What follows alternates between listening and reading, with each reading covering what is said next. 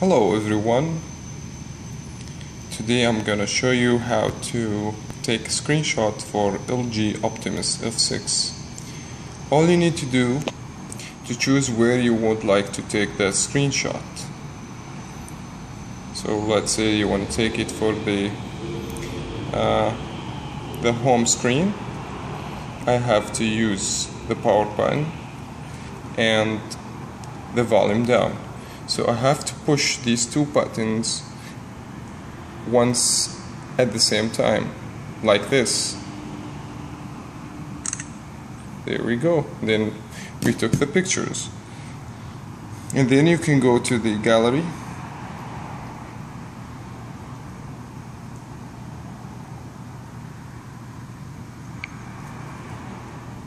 and we can absolutely preview the screenshot that we just took.